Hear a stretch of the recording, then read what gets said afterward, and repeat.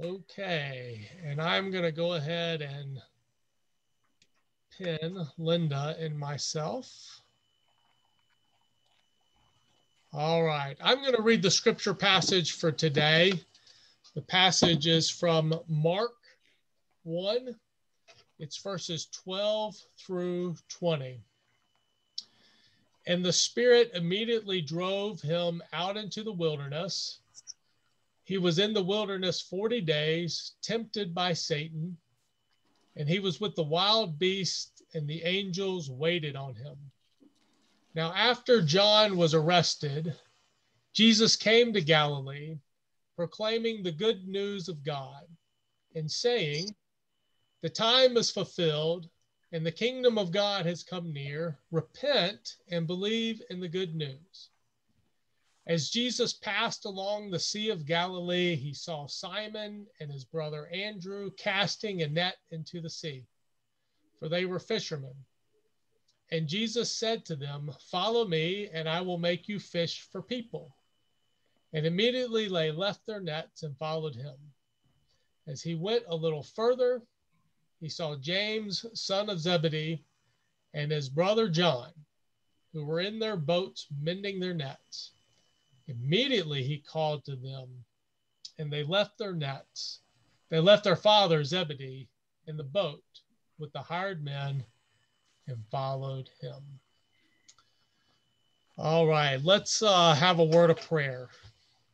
Gracious and loving God, we give you this time, and we ask that you would speak to us, that you would guide us and help us to grow deeper in understanding of your word. We offer this time to you and ask your blessings upon it. In Jesus' name, amen. So we're continuing to move now into Mark's gospel and following the ministry of Jesus. Baptism was a couple of weeks ago. We heard the call of some of the disciples from John's gospel. Now we're turning back to Mark, and we're going to watch how Mark plays out the story. And I think that what we see as Mark is that Mark he moves very quickly through, especially this part of Jesus's ministry and life. You know, the baptism happens in a sentence. The temptation happens in 2 sentences.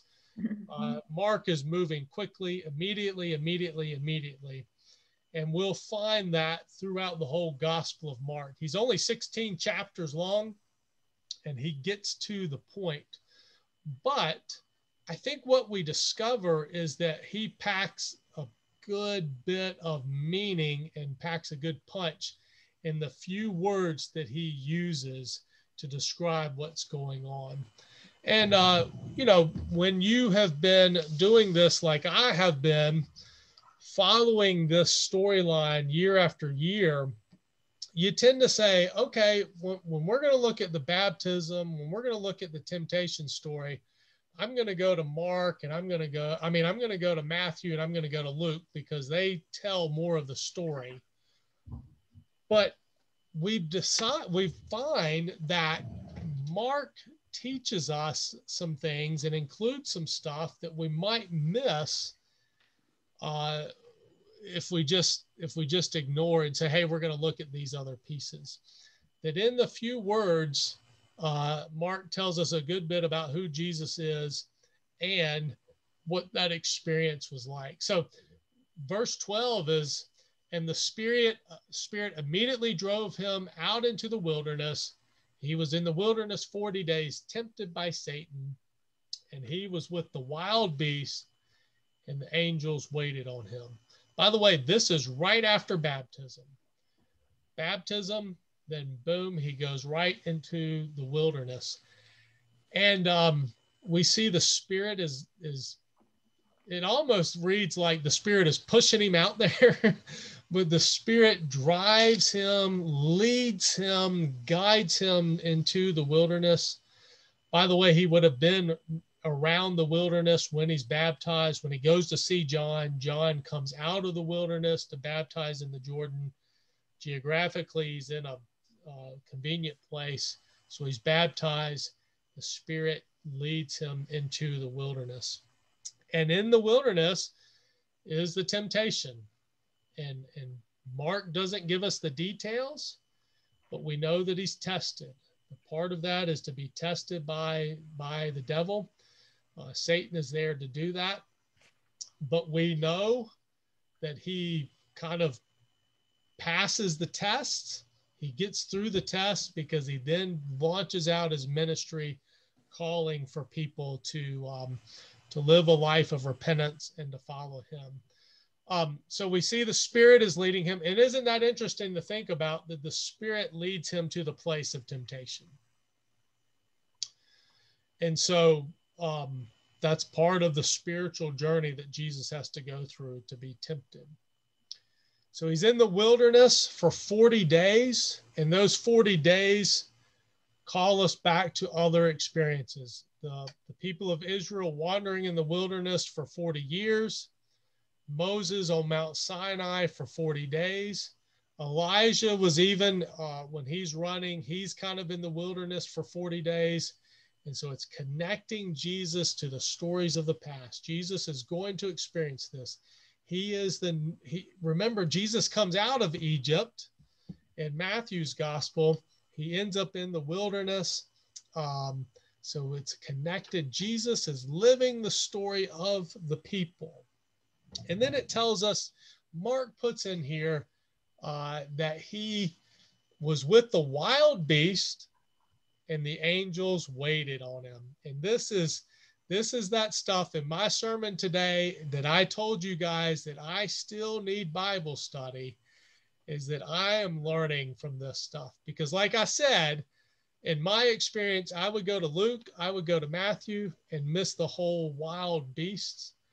But what this tells us is that Jesus, for one, is by himself. There's nobody else out there except for the devil and the angels.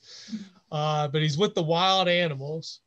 But those people who are able to survive being with wild animals are righteous people. Daniel in the lion's den, right? Even the Psalms speak to that. Psalm 91 talks about those who are, that God protects the righteous from wild animals. It calls us to Isaiah's peaceable kingdom. Remember, Isaiah gives us this picture of the lion laying down with the lamb. And so here is one who is experiencing this. And then there's the angels. The angels come and wait on him. And the good news is that he's not alone. God does not leave him or forsake him in the wilderness, that he has the strength and the care.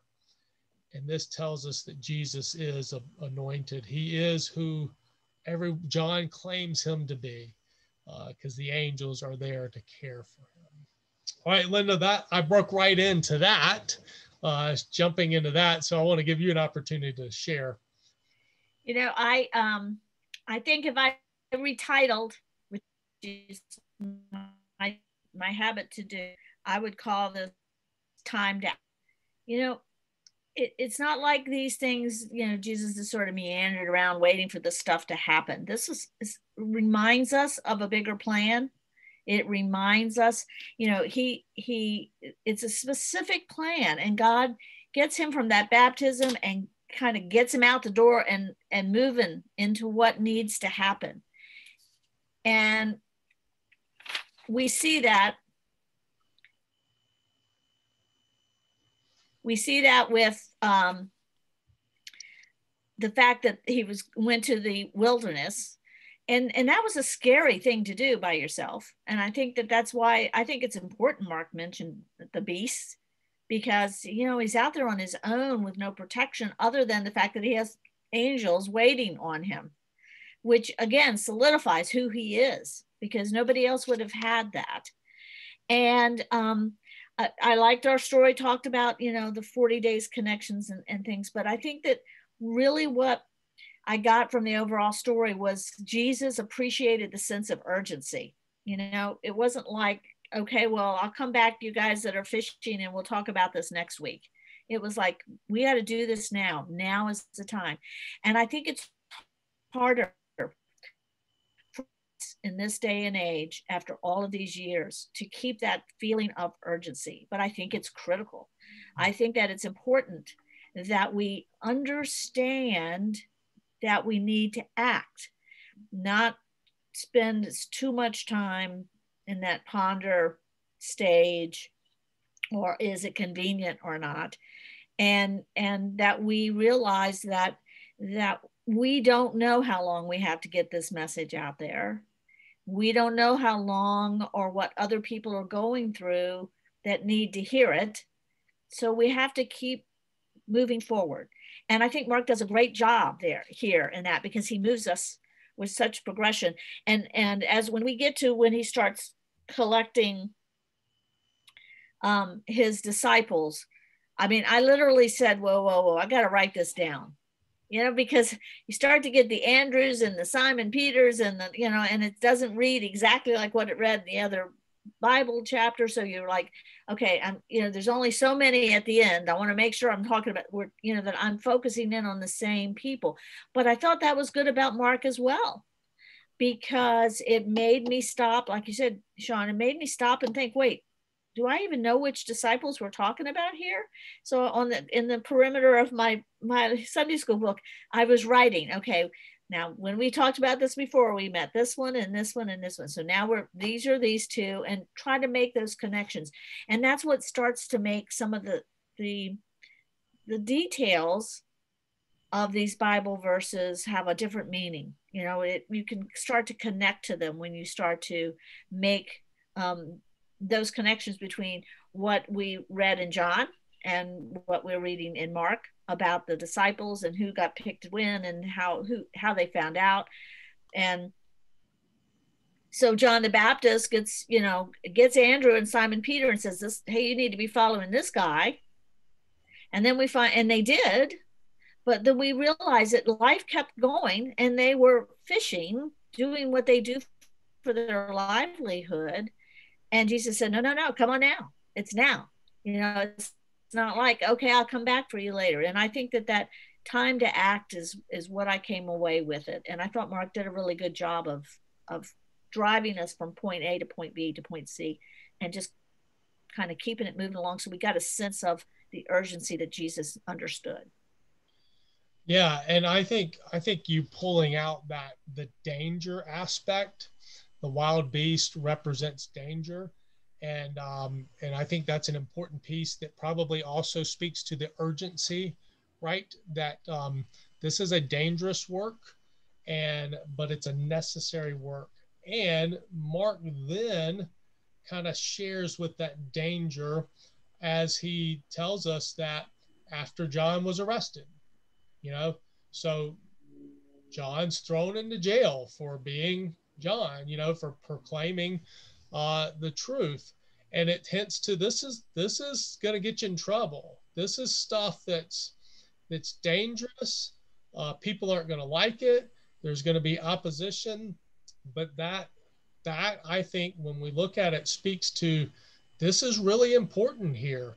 What we're doing has the truth, and allowing people to understand the true truth is necessary, because there's consequences with people who get caught up with the lies. So John is thrown into jail because he's a threat to power. He's a threat. Herod feels threatened by John, and he throws him into jail. And then what happens? Because Herod says, I'm going to keep my word. That's important. He ends up cutting John's head off because his daughter-in-law asks him to, which is played, who was manipulated by his wife because they don't like John. And now Mark's going to give us the details of that later, but Mark does not waste any of the papyrus. When he writes something, it's got meaning. There's a reason to it. We can go look at John's gospel, and we feel like John just really goes on and on and on and on. His stuff is important too, but Mark is good. If he writes it, it's got some meaning because he's going to move quickly. And that setup of wild beast and John going into jail says there's consequences to this. There's opposition. This can be dangerous. So pay attention, be ready, and let's step into it. And trust God. I mean, it was dangerous for Jesus, but God took care of him. It's going to be dangerous for, they're going to crucify Jesus. We know that. But ultimately, God works in a more powerful way through that to redeem all people. So, and I think also it talks about the fact that this battle against evil and difficulties and danger is going to keep going. You know, it's an ongoing thing. So you might overcome one thing and something else is very likely to pop up. So it's got to be something that's in the forefront of our thoughts. You know, we deal with relatively little, if any, danger, you know, and yet this is what Jesus and his immediate followers were dealing with all a bit to the stress that we experience due to the pandemic and everything, and that sense of, you know, what's going to happen. And they had that all the time, but for different types of reasons. They just didn't know at what point, no one would have thought some young girl was going to suddenly say, yeah, I want John's head, and all of a sudden he'd be gone. I'm sure none of his followers ever thought it would come to that. So, but they lived under that tension and that anxiety. We live under tensions and anxieties now, and we can't let that keep us from the mission at hand. Yeah. And what I would say is when we think about danger with the pandemic, we're not thinking about let's don't be afraid of the pandemic and let's keep doing things like we should. No, that's not wise. That's right. Going to kill people if we do that. How we assess danger is that we can step away and do church differently and understand that's probably going to cost us, but we are being faithful and we can trust that God is going to see us through, even though we're now doing Bible study on Zoom, right? Right. We're doing worship totally on Zoom, and we've made it this far. God has been faithful, but yeah, it's risky. It's risky, but following into the other would be deadly. Much yeah. Deadly. And then Mark, as only I think kind of feel like only Mark can do, in like one verse, he just covers pretty much all the good news. You know, it's just like he moves into the next thing, and in one verse, he in 15, and Mark 1:15, he says, and saying, the time is fulfilled, the kingdom of God has come near, repent and believe in the good news. And think about how much time we spend, and learning and internalizing and studying what's involved with this, the whole gift of this good news. And Mark just deals with it. Yep, this is it, folks. The time is here. This is it. And I like the repent. And I'm a huge PBS person, and I have to laugh because immediately there's a mystery show of Father Brown. I don't know if any of y'all seen that. And Father Brown, is always saying, repent. I mean, it is constant. He says it once. He says it 3 or 4 times to the villains in the mystery, And so I thought it's just so straightforward. And, and repent is to change, it's to change.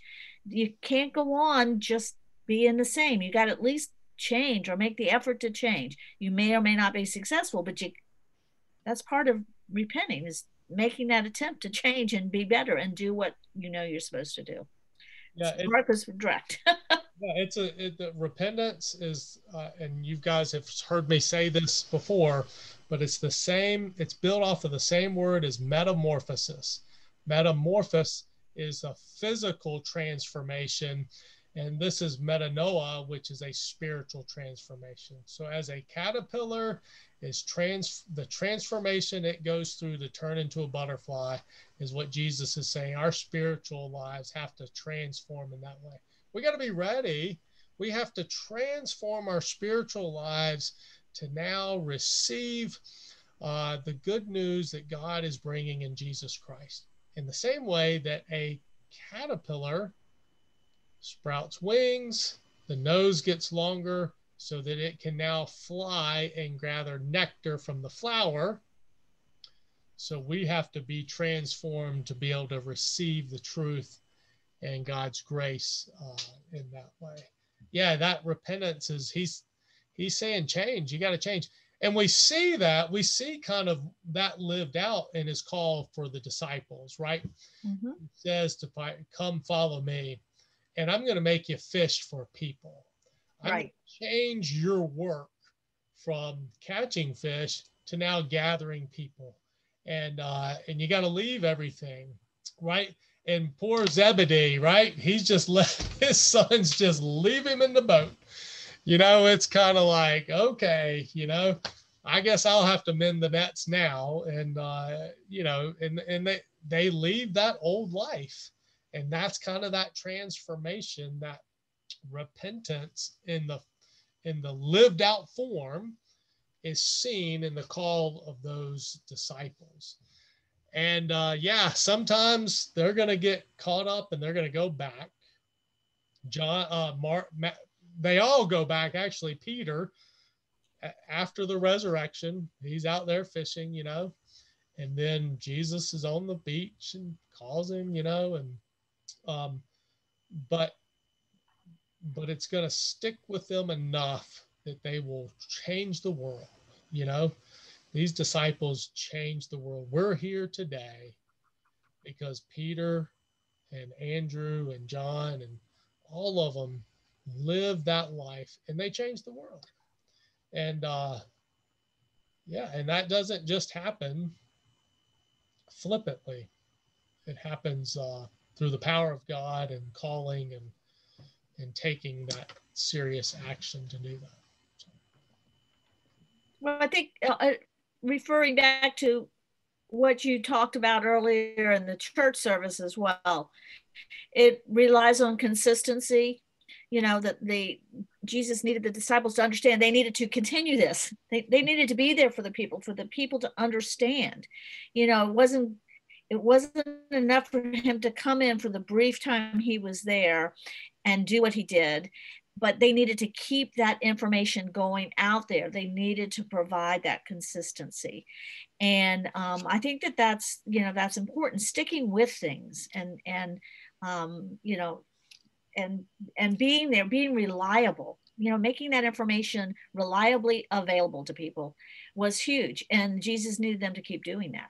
And it's a natural instinct for them to head back to what they were familiar with before, that because I can imagine they were like going, well, what do we do now?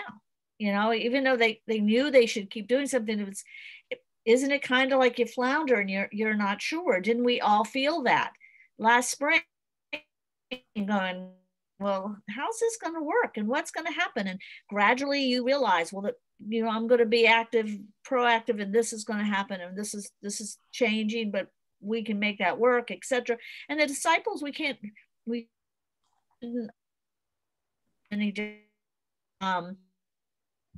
kind of regroup and then move forward and provide that consistency of message and a mission.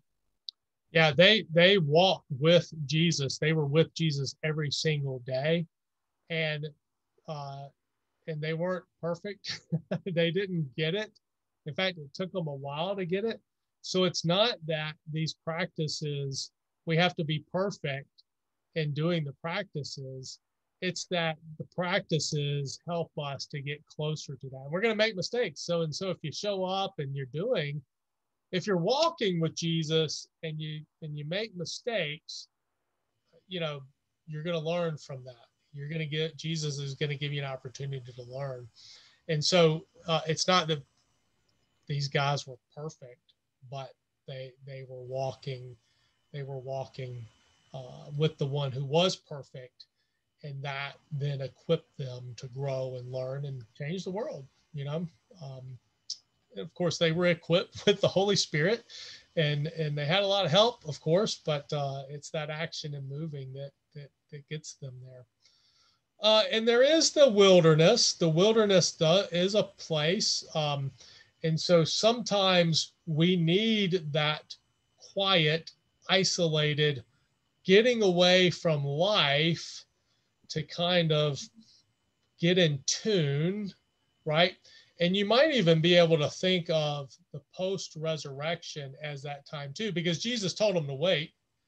So he did go back to his old life, but Jesus had kind of instructed them to wait, and they were to wait until the Spirit comes.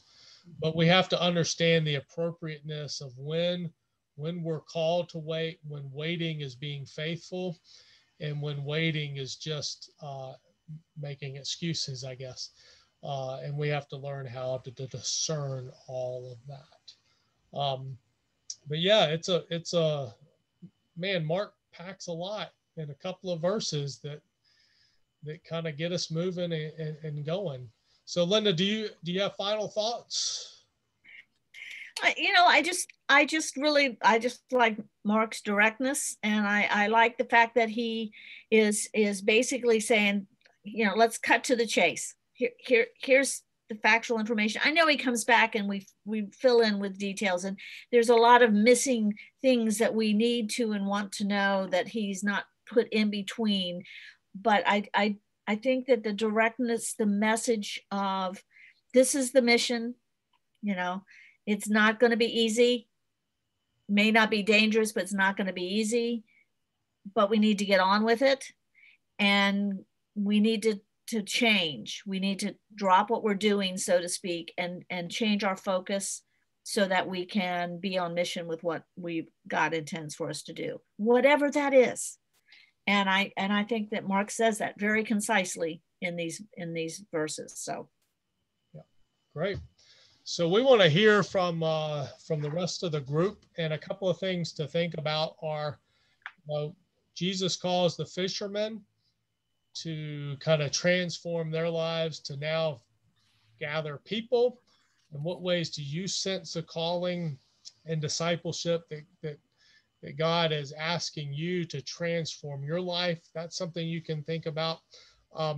Maybe what does the immediacy mean for you? What does it cost us today to follow Jesus? And what is the danger about following Jesus today? What's the cost? What's the danger? Or if you have just kind of other pieces that you want to share about this, we would be glad to hear those now.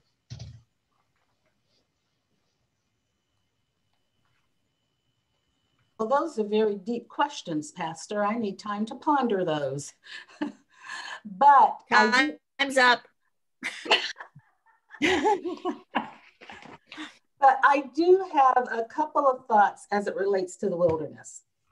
So if I'm correct, Jesus was already in the wilderness when he was baptized. So what we're reading now is his going deeper into the wilderness. Is that correct? So my thought about that, and as I heard Linda talk about the urgency of these verses, what came to my mind was, yes, we need to be intentional and deliberate with what we're doing in spreading the gospel, but perhaps it's time for us to go deeper. And when I say us, I'll say me. Perhaps it's time for me to go a little deeper into that wilderness. Maybe I'm just on the outskirts and I'm not quite pushing it enough. And then my second thought about the wilderness goes back to your sermon when you were talking about small groups.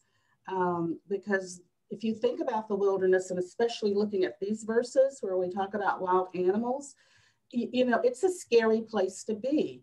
And I think one of the cool things about small groups and the accountability that you mentioned is that people help you get out of that wilderness or stay out of the wilderness.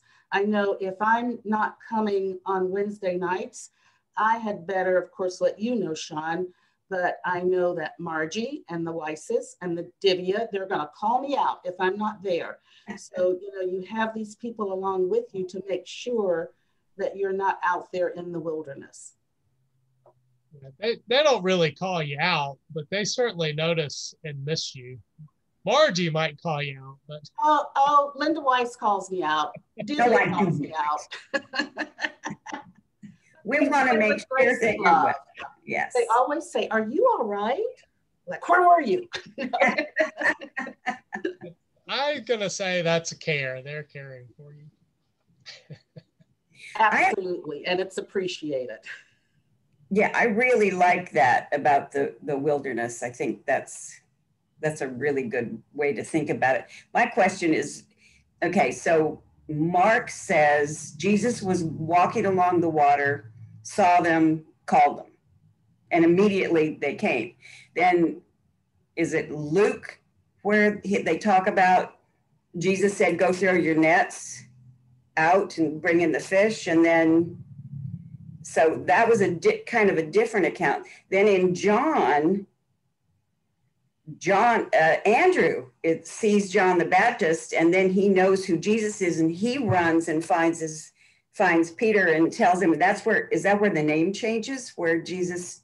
So is this all the same time, or were they approached different times?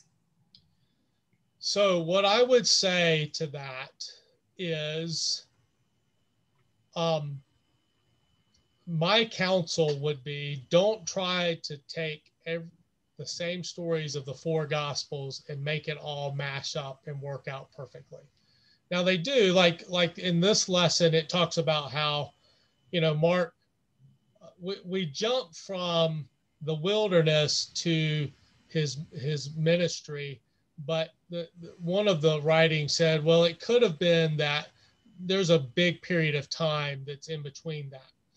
And what I would say is John and Mark and Luke and Matthew are trying to teach us lessons with how they tell the story of the calling. And if they don't all match up perfectly, that's okay. That's just how they're accounting the story. That's how they're telling the story. And their purpose is for us to learn something from how it happened. So in the same thing that the four gospels all tell the story of the resurrection, but it's impossible for them to all be factually right about how it happened, because was there two women or was there three, and so it's okay. What they are getting at is a truth that is deeper than it playing out exactly how they say. So I would say just trust that they are called and there's something to learn. Maybe what happened with Peter in the boat and let's go deeper happens at a different time, or maybe Mark just shortens it up, or maybe these conversations are picked up differently, and it's hard to make it all work, but we can learn something, and it's all scripture, so we can learn something. There's truth in all of it. So I can't answer your question, Linda, except for I thought it was odd because when I was studying this, they say in one of the studies that they said that God called them more than once, and says that this was 3 different times. And I always assumed it was once, and it's just recorded differently that's the way I've always thought it. And this guy says, no, he called them more than once. So I just thought it was odd. So I was wondering what your opinion was on that. And you kind of had one, right? Yeah, my opinion, and it is an opinion, it's an opinion, is that the way they tell their stories are not going to match up chronologically. And to me, that's okay. Yeah, me too. I trust it. But it is, I think also, I can approach it 2 ways, that it is something to consider that maybe they were called a couple of times. So I might sit with that for a little bit and think about what that might mean. And the beauty of Scripture, what I would say the beauty of Scripture, and the reason that even though I have 2 degrees in biblical studies and I've been teaching for 20 years, that I still learn is the scripture is breathing, it's alive, and it can teach me different things at different times. That's right. Spirit working through. And so that really sets it up to be able to do that. In December, I had posted something on Facebook. It was like a daily scripture writing challenge. Just write down 3 or 4 scripture verses. And towards the end of December, a few people told me they did it through the month. And one of those names, it was a Hindu name. So I was like, I personally messaged her and asked, I don't know you were a Christian. Did you do that? Did you write scripture all month? And she said, yes, I did. I've become a Christian. And my husband is also a Christian now, but only a few members. The rest of the family is still Hindu, and we have church services, and my husband preaches at home. And I was so happy to hear that. Things like that are unexpected. And I was reminded of this Jonah passage where he says, oh, these people are bad. They won't change at all. There's no use preaching to them. I think or they're like, they persecute Christians and they're so hard-hearted, they won't change and things like that. And then I read this Jeremiah passage in this week's, and he says, but if I say I will not mention his word or speak anymore in his name, his word is in my heart like a fire shut up in my bones. I'm weary of holding it in. Indeed, I cannot. And it just blew me away. That's how it should be, the good news of the gospel. I cannot assume things about it or keep it to myself. I have to do it. It will be dangerous. Only today I just realized Jesus' ministry in the beginning itself, it was dangerous. I was just in my head, oh, he started preaching and then slowly opposition built up and he was crucified. No, it was dangerous in the beginning itself. So giving out the gospel, it is going to be dangerous. But the end, it said, how willing are you to step out on faith and follow Jesus? How boldly do you respond to Jesus' call? Does the challenge excite you? Does the responsibility frighten you? Do the possibilities intrigue you? That was such a blessing, those verses and those lines. Wow.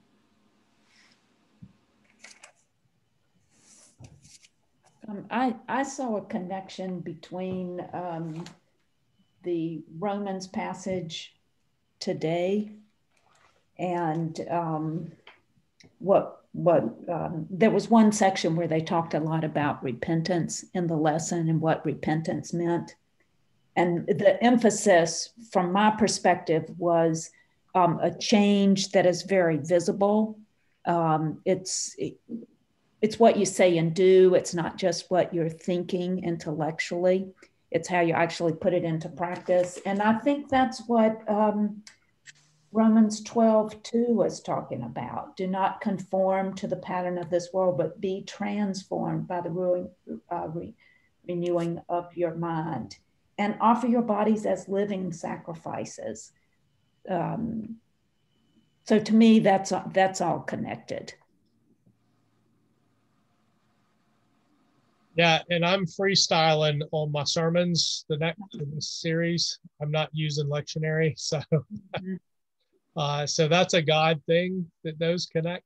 I think I think it always is a God thing that connects. But there is no connection with the lectionary and the Sunday school lesson with that passage from Romans. It's only that I chose that passage to speak to what I was speaking to today. So God can even work when I freestyle scripture passages. I think that happens frequently. Yeah. Bigger than me. Mm-hmm.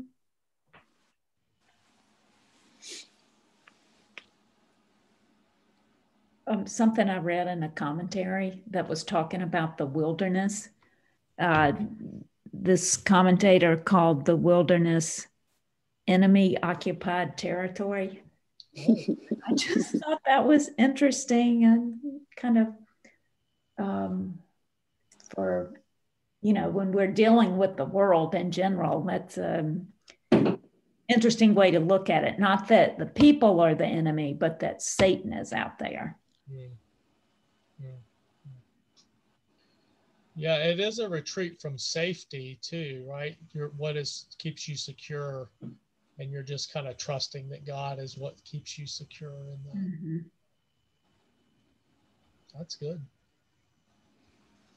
And Sean, what you say about these small groups now, that Divya, that you could find such beauty in Jeremiah, and I did not this week. I read all those, and it took me back to the reason why I did not like studying Jeremiah in Sunday school. And I am going to go back and read them again and find the beauty that you found, because I have people that are I couldn't get some of the visual out of my head from Jeremiah this week.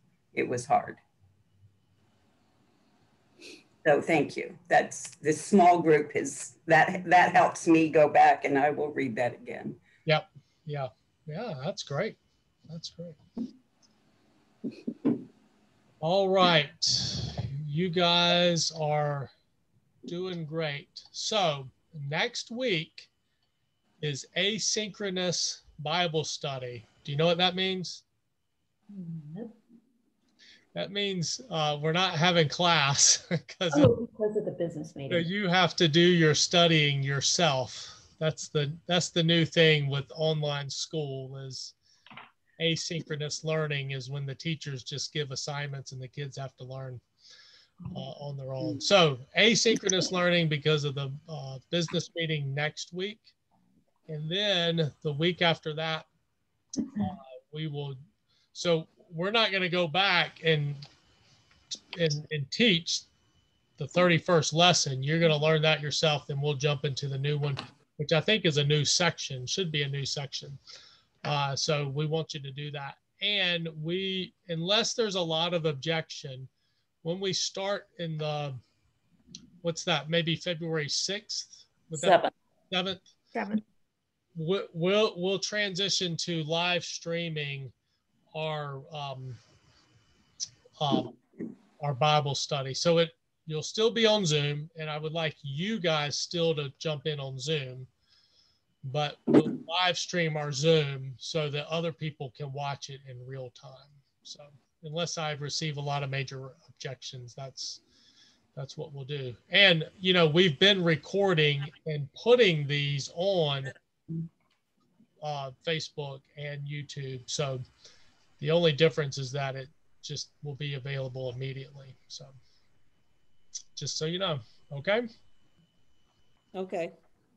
All right. Well, continue to pray for our family, for Kara's dad as he deals with reemergence of cancer and the uncertainty of what that means. And remember Fred's in the hospital with COVID. So lift him up, continue to pray for him. Okay. Sean, yes. You said at the beginning of the service that Fred had it for a while. How long has he had it? I don't know. I know he's been in the hospital over a week. So I don't know specifics. So, all right, let's pray, shall we? Gracious and loving God, we thank you for your word. We thank you for this time. We thank you for the blessings you give to us. Watch over us and keep us and help us to live faithfully to you. Bless what we have learned today and continue to teach us throughout this week. Through Jesus Christ our Lord we pray. Amen. Amen. Have a good